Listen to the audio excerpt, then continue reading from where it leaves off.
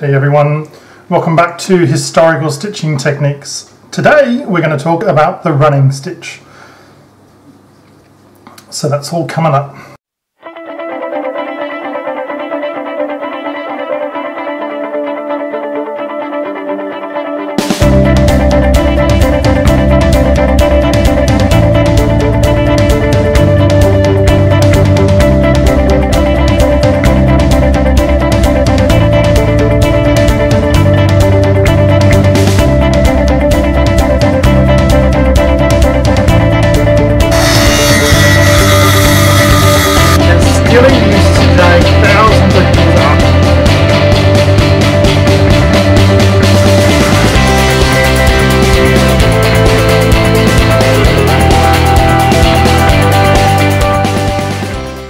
Alrighty, so I start a running stitch by tying a very simple knot in the back of my thread. In this instance, I'm using a plain coarse linen which is commercially available. I'm using just a plain linen thread. So for tutorial purposes this should be fine. My own personal background is I was a cutter and pattern maker for a company called Arctis Limited in the United Kingdom for approximately a year or so, and I also did a degree of engineering and product design.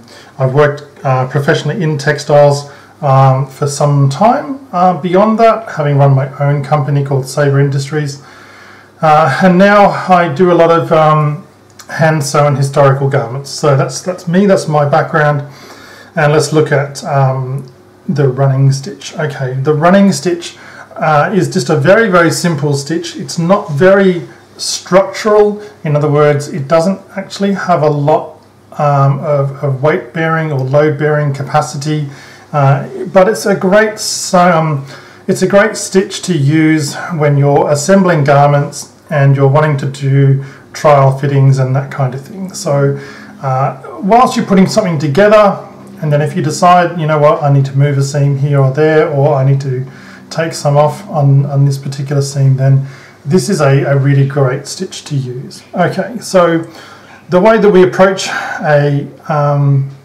running stitch, now I'm simply going to use it just on top of this fabric here. Now historically, my focus is the 9th, 10th and 11th centuries AD, really sort of Western Europe, I suppose, being basically what is today France, Germany, Italy, England, Scotland, Wales, Ireland, those kind of places. So I'm going to leave a link in the description below, and we're going to talk about some of the historical background of this particular stitch and the fact that it's been seen, it's been found in extent, that is garments that have been found by archaeologists. Okay, now historically a stitch length of around about 6 millimeters or 1/4 of an inch is about accurate. The main thing here is just to keep your stitch length consistent.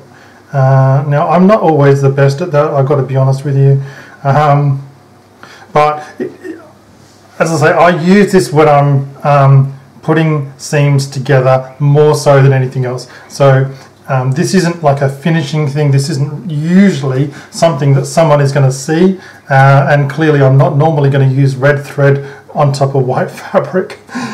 Certainly not for a finished garment. Rightio. Now there's a couple of quick points that I'll just raise.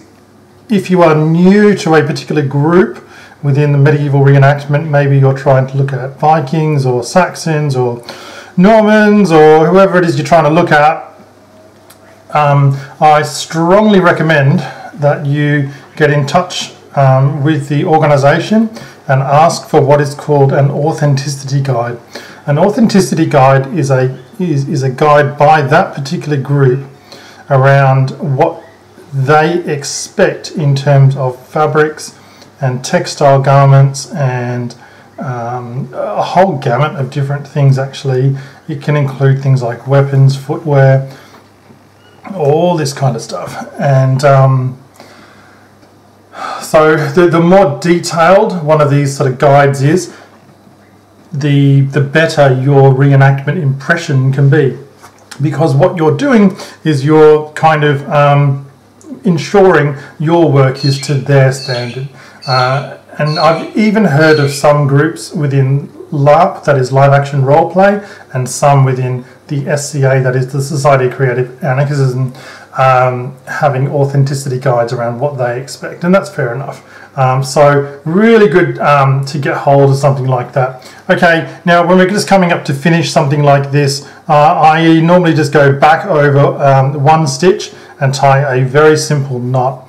Now we'll just talk very quickly around, there we go. I got these lovely brass needles from a company called Make Your Own Medieval. They're fantastic, highly recommend them. All right, so there we go, that's done. Right, so the issue with this seam is if a thread is pulled, then sometimes you will gather the fabric together and so on. Clearly you don't want to do that. Alrighty guys, so this is a fantastic stitch to use during your garment construction. I don't normally use it on visible seams, but it's a really good sort of skill to have. I'm really looking forward to hearing back from you as to what kind of garments you're producing. Please leave a comment in the comment section below. Otherwise, thanks for watching. Please like, subscribe and share. I'll catch you in my next video.